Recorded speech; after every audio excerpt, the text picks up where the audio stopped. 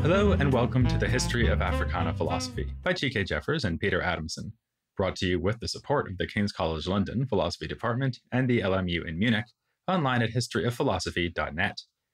Today's episode, From Cuba with Love, Juan Rene Betancourt.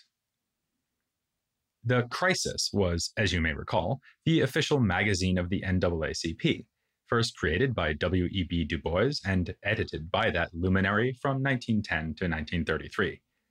A later editor named James W. Ivey, who ran the Crisis from 1950 to 1966, once reflected on his priorities in choosing the journal's content by saying, "Because I believe that American Negroes should recognize similarities between their problems and those of the blacks in other parts of the world, especially throughout the Americas, I published a number of articles on black-white tension in Cuba, Brazil, Martinique, and the then British West Indies."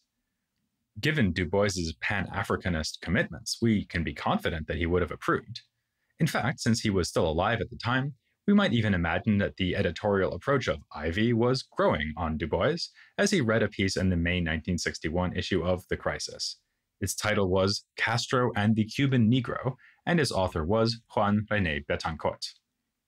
Then again, Betancourt's article is harshly critical of communists, especially in Cuba, but also in the world as a whole, and that might have bothered Du Bois if he did read the piece. In October of 1961, he left the United States to go live in Ghana, but shortly before doing so, he made a rather clear statement of his political stance by formally joining the Communist Party of the USA.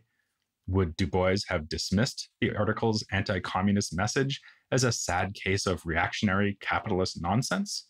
Or would he have taken a more nuanced view of what Betancourt had to say, despite their definite divergence in political orientation? We will return to this question later, after we've made a case for the bold proposition that Betancourt's role in the history of Cuban thought was not unlike that of Du Bois in the United States.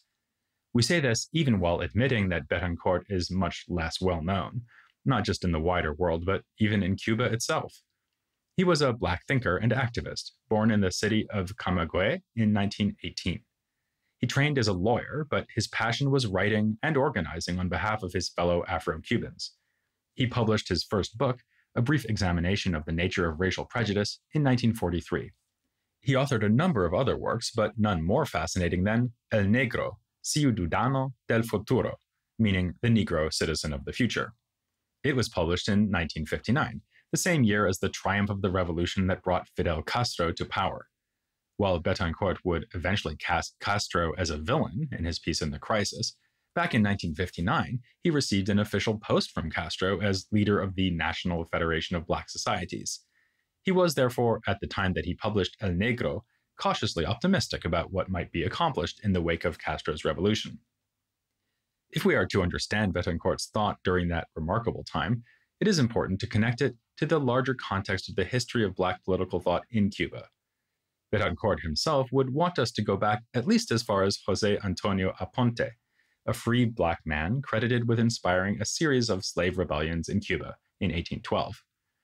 Continuing a theme from part 2 of our series of podcasts, Aponte apparently attracted people into his conspiracy to rebel by talking to them about the Haitian Revolution. He carried around a book of paintings that included depictions of Toussaint Louverture, Jean-Jacques Dessalines, and Henri Christophe. In a chapter of El Negro devoted to Aponte, Betancourt draws special attention to the fact that this was a free man who had been relatively comfortable on account of his work as a carpenter. He therefore represents, in Betancourt's view, a shining example of dedication to Black unity in the face of oppression. Another figure discussed at length in El Negro is Juan Gualberto Gómez, who came to prominence during the Revolutionary Wars that Cuba fought to win independence from Spain during the latter half of the 19th century. According to one scholar, Gómez was the ideological leader of Black Cubans from the 1880s until his death in 1933. In this capacity as a leader of thought, he held aloft the fervid goal of complete assimilation and the development of a national identity that transcends race. For Gómez, the ultimate purpose of Black efforts should be to realize a Cuba in which all are equally and simply recognized as Cubans. In El Negro, Betancourt is sharply critical of Gómez for his treatment of the pursuit of Cuban freedom and sovereignty as the path towards the end of racial discrimination. In Betancourt's eyes, Gómez wastefully encouraged Black Cubans to sacrifice on behalf of a nation that did not in turn reward them with any real progress towards racial equality. By contrast, Betancourt passionately sings the praises of Evaristo Estenos, who led the short-lived Independent Party of Color, or PIC, as it was called by its Spanish initials. Estenos and others involved in founding the party fought valiantly for Cuba's independence. By choosing in 1908 to form a party that would defend the interests of Black people, they voiced their discontent with the continuing forms of systematic racism experienced on the island. Ironically, they encountered suppression in 1910 in the form of an amendment to an electoral law by Cuba's first Black senator, who was at the time of the amendment also the first Black president of the Senate. Martín Morúa Delgado held so extreme a commitment to full integration and assimilation that the Morúa Amendment, as it was called, outlawed any political party based on racial identity. Morúa Delgado died the same year that this law was passed, and thus he did not witness its ultimate terrible outcome, the so-called Race War of 1912, during which the Cuban army responded to armed demonstrations by the PIC by massacring not only its leadership, including Estenos, but also thousands of innocent Black civilians. Where Estenos represents the best of leadership for Betancourt, Morúa Delgado exemplifies the awful and dangerous treachery to be expected from bad leaders. Betancourt reflects on this topic at a more abstract level in El Negro by distinguishing between Black leaders and leaders of Black people. He says of Black leaders, any man of color that is succeeding or has succeeded in any sphere of activity, from sports to science, from war to fine arts, is an outstanding man, a winner, who, given the fact of being Black and of having awakened sympathy and new hopes among his brothers with his successes, we can also call a leader. Despite his sharp disagreements with their views, Betancourt is willing to count both Gómez and the treacherous Morúa Delgado as good examples of Black leaders. This category must be kept separate, he argues, from another kind of person, one who devotes the very best that is within him to the specific task of the advancement of his race, keeping that among his activities as the question above all other questions, subordinate to no other question. For this type of person, says Betancourt, we have reserved the title of leader of Black people. There have been many Black leaders in Cuban history, but leaders of Black people? According to Betancourt, that have been only two, Aponte and Estenos. It is evident throughout the book that Betancourt is trying to position himself as a third. After all, starting early in adulthood, Betancourt was active in leadership roles in Black organizations. In 1940, he became the Secretary of Culture for the Provincial Federation of Black Societies of Camagüey. Black societies had long played a central role in Cuban history. During the time of slavery, they emerged as mutual aid societies that were also differentiated in membership by place of origin in Africa, which meant that they offered a way to preserve cultural identity. By the 20th century, they were no longer tied to ethnic difference and had evolved in other ways too. But in the wake of the suppression of the PIC, these societies provided a remaining vehicle for Black self-organization and socio-political action. By 1938, the National Federation of Black Societies was born, allowing for a structure in which local societies and the provincial federations of these local societies, like the one for Camagüey, could act collectively on the national stage.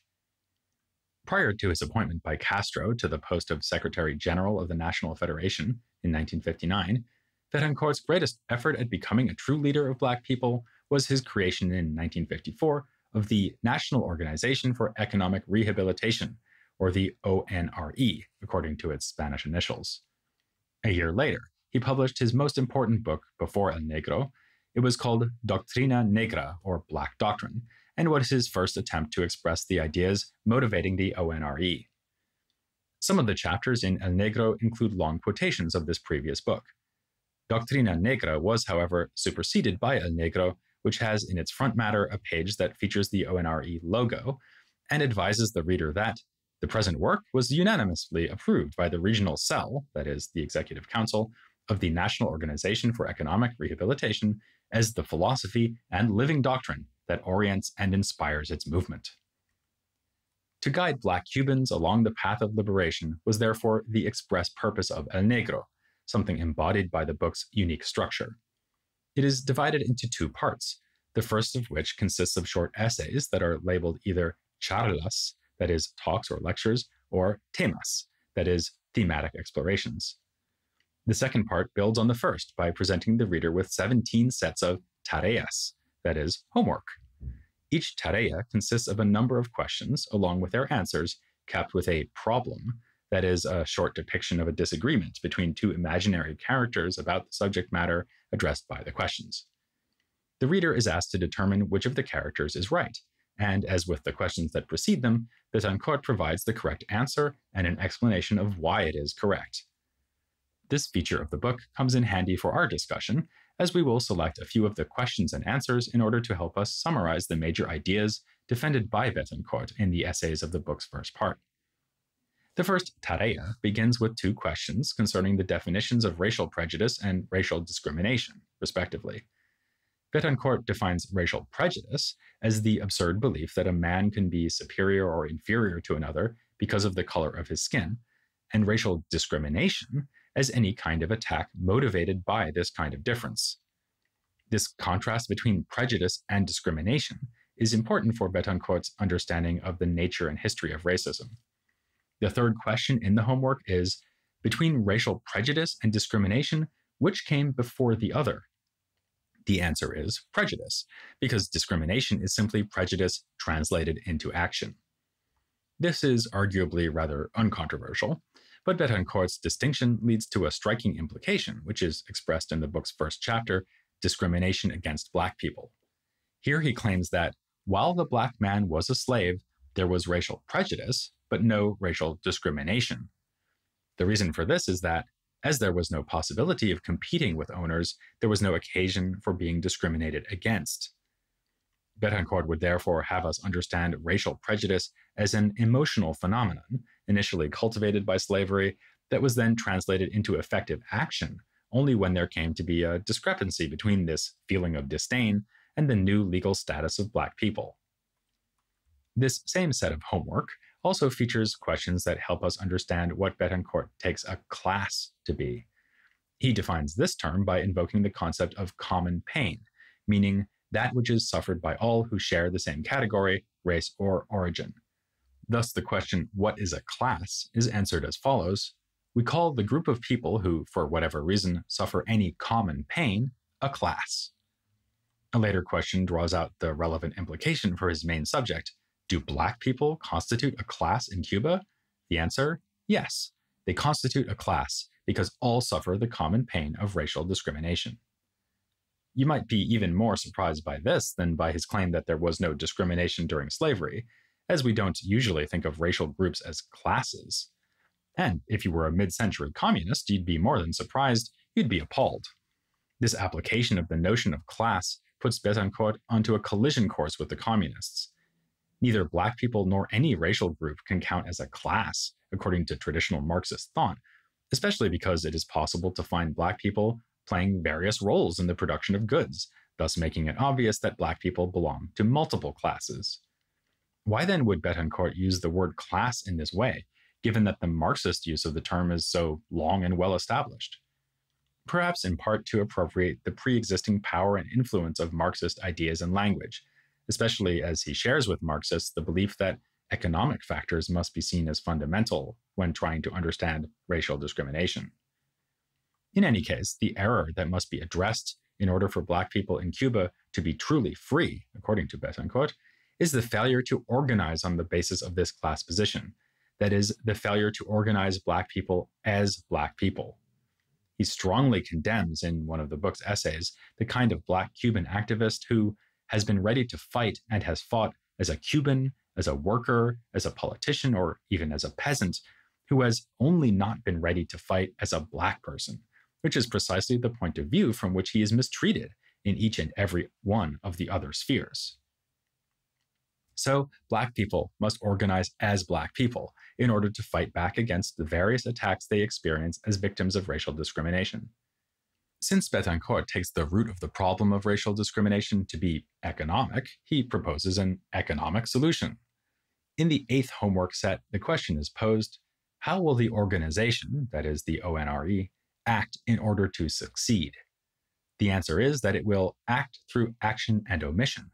It will be acting through action by creating sources of work by means of which Black and white people may earn a living. It will be acting by omission when refusing to purchase the products of businesses that do not employ Black people. In an essay entitled Doctrine, Betancourt explains that the organized effort of a boycott by Black Cubans will be powerful because it can reduce a company's sales by a hefty 33%, this based on the estimate that Black Cubans constitute about a third of the population. To the homework question, what is the fundamental principle of our movement? Betancourt answers, numerical force translates into economic force. The scholar Lawrence Glasgow has argued that if we compare Betancourt to the past leaders, Gomez and Estenos, he stands out as the most racially conscious of the three and the closest to being a Black nationalist. Close, but no Cuban cigar, or so Glasgow argues. For even when speaking of Black people organizing themselves in order to create work opportunities, Betancourt speaks of offering employment to white people as well. He seems to have offered the most extreme version of Black consciousness among Cuban intellectuals, but still fell short of a truly separatist Black nationalism. For Glasgow, this shows just how unhospitable the social structure of Cuba is to that political orientation. Perhaps, but what stands out to us is the nuanced way that Betancourt's position combined separatist and integrationist elements. He demanded Black self-organization, a program of self-conscious and mutually recognized commitment among Black people to meeting their own needs and exercising their collective power. He was hostile to projects of assimilation and integration as traditionally understood in Cuba. And yet, in the homework, he answers the question, is our movement separatist, by writing, exactly the opposite. Our movement is the only road that leads to true national integration. The weight of the history of slavery, as embodied and incarnated in racial prejudice and discrimination, obstructs Cubans from living and flourishing together. Betancourt holds that his plan, which requires self-reliance and self-actualization from Black Cubans, in addition to whatever goodwill and support may come from non-Black Cubans, is the only plan capable of overcoming the heritage of slavery and making the way clear for a Cuba characterized by freedom and equality. This explains the book's secondary title, O todos somos felices o nadie podrá ser feliz, meaning either we will all be happy or nobody will be able to be happy. Happiness is a heavily recurring theme in the book. When calling for and justifying Black organization and collective struggle, Betancourt almost always speaks of this in terms of the pursuit of happiness. As a concept, happiness is clearly at the heart of Betancourt's philosophy. He strove to be not just a thoughtful political actor, but a political philosopher in the fullest sense of the term.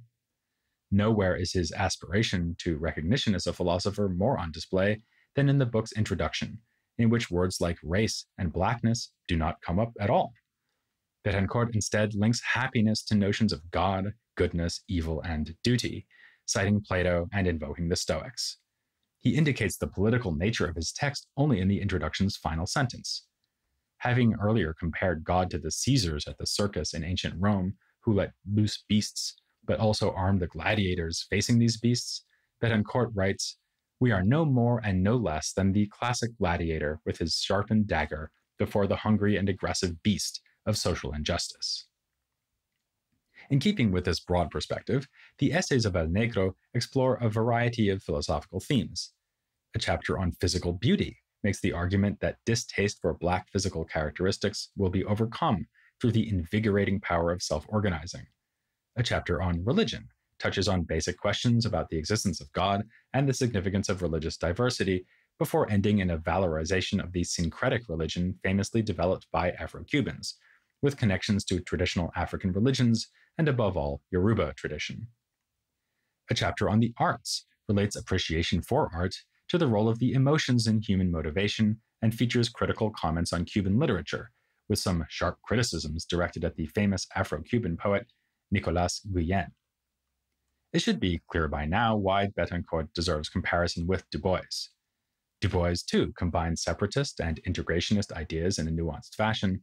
Du Bois, too, used the topics of how Black people are treated and what they ought to do about it to explore classic big questions in philosophy, like the meanings of religion and art.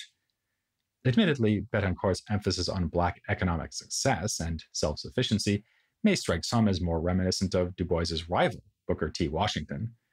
It's worth considering, though, that his emphasis on the value of cooperation might be compared, perhaps even more appropriately, to the kind of arguments for Black economic self-organization that Du Bois began to make in the 1930s, which led to his temporary break with the NAACP. Comparing Betancourt and Du Bois returns us to the question of their diverging attitudes towards communism. If the Du Bois of 1961 really did read Betancourt's article, Castro and the Cuban Negro, he would probably have viewed that article's anti-communist dimension as a significant flaw. To understand what is going on in that article, however, we should first consider one more dimension of Betancourt's El Negro, namely the view taken in that book of Fidel Castro. When that book was published, Cuba's government and political system were not yet avowedly communist. Indeed, it was not until 1965 that the party led by Castro renamed itself the Communist Party of Cuba. By the time Betancourt's article was published in May of 1961, it was clear where things were heading. But it was not until December of that year that Castro publicly declared himself a Marxist-Leninist. We're not sure in which month of 1959 Betancourt published El Negro, but it was clearly after March of that year, when Castro also made an important public declaration. He acknowledged prejudice and discrimination against Black people as major problems and announced his government's intention to do battle against them, which may seem like the least he could do, having been exposed to Betancourt's perspective. But we shouldn't underestimate what a big deal this was in a country where it had been much more common for those in leadership to deny that Cuba had any racial problem. The final two questions of the very last homework set in the book give some indication of how Betancourt viewed this development. The first question is, can the revolution that succeeded on the 1st of January of 1959 get rid of racial discrimination by itself? And the second question is, can the declarations of Dr. Fidel Castro against racial discrimination bring this social blight to an end? Both questions are answered with a no. To the second answer, Betancourt adds, the declarations of Dr. Fidel Castro against racial discrimination cannot by themselves bring racial discrimination to an end. Their benefit is limited to noticeably reducing the fear that is endemic in the Black subconsciousness, which will allow the movement to work with greater results. So, as we said, at the time of El Negro, Betancourt was cautiously optimistic about Castro's rule, but with as much emphasis on the caution as on the optimism. As with past revolutionary change, such as that which resulted in Cuba's independence from Spain, Betancourt thought the revolution that culminated in 1959 could easily be mistaken for more than it was. Nothing but Black self-organization could bring about the end of racial discrimination. Still, Castro's anti-racist pronouncements helped create an atmosphere in which ultimate success may be possible, and this was much better than nothing. In Betancourt's piece in The Crisis, which remains the only work of his that is easily accessible in English, Betancourt explains what happened next from his point of view.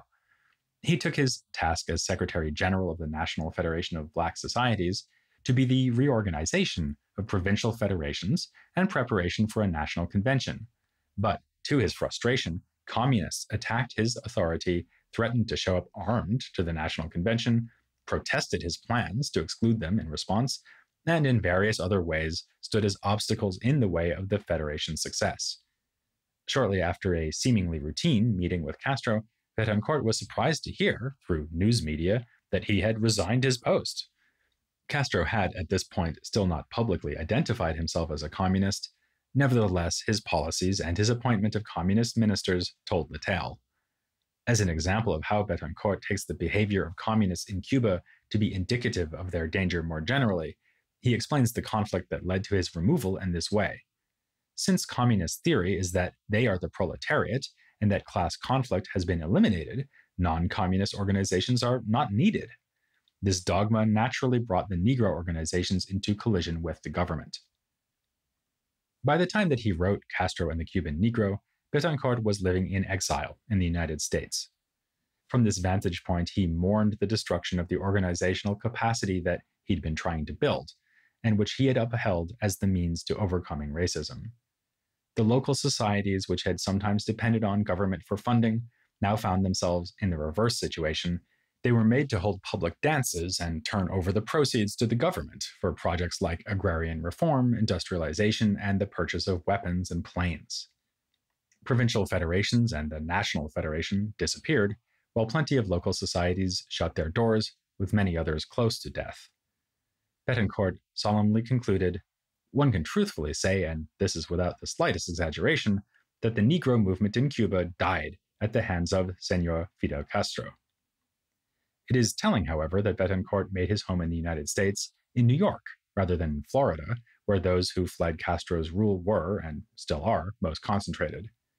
In keeping with the viewpoint he held all along, Betancourt distanced himself from most organized efforts to oppose Castro in exile, writing, "All are controlled by white Cubans, who have refused to accept Castro's pattern of subhuman living. Yet they do not exhibit the slightest interest in the fate of the Cuban Negro. They seem not to care that he lived a miserable and unhappy life before Castro, and that he is continuing to live the same way under Castro. Nor do they seem worried that Cuban Negroes may continue to live as pariahs even after Castro has gone, even though the future government might be a so-called democratic government." Betancourt thus remained at this point, and presumably until his death in 1976, a voice of protest unsatisfied with any framing of Cuban politics that did not center racial inequality as a persistent problem, one that nothing but race-conscious policies and Black self-organization could overcome. Observant listeners may notice that this has been our first episode on the Spanish-speaking part of the Africana world, and only our second on Latin America, understood as the parts of the Americas colonized by the countries of the Iberian Peninsula. We will come back to Portuguese-speaking Brazil soon, but it is time for us to leave the Americas as a whole and return to the African continent.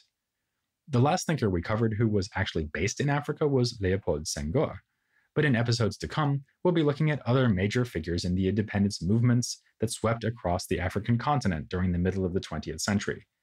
Some of the figures we will meet have been mentioned in passing a number of times, like Kwame Nkrumah, the first leader of independent Ghana, and Frantz Fanon, whose powerfully influential ideas about colonialism evolved in the context of the Algerian independence movement. But we'll be starting in Nigeria, where two political leaders, Nnamdi Azikiwe and Obafemi Awolowo, articulated opposing ideas about the best political system for the post-colonial situation. If you know nothing about Nigerian history, then why not read up on it to get yourself ready? Taking a page from Betancourt's book, we will make that your homework assignment as you await the next episode of The History of Africana Philosophy.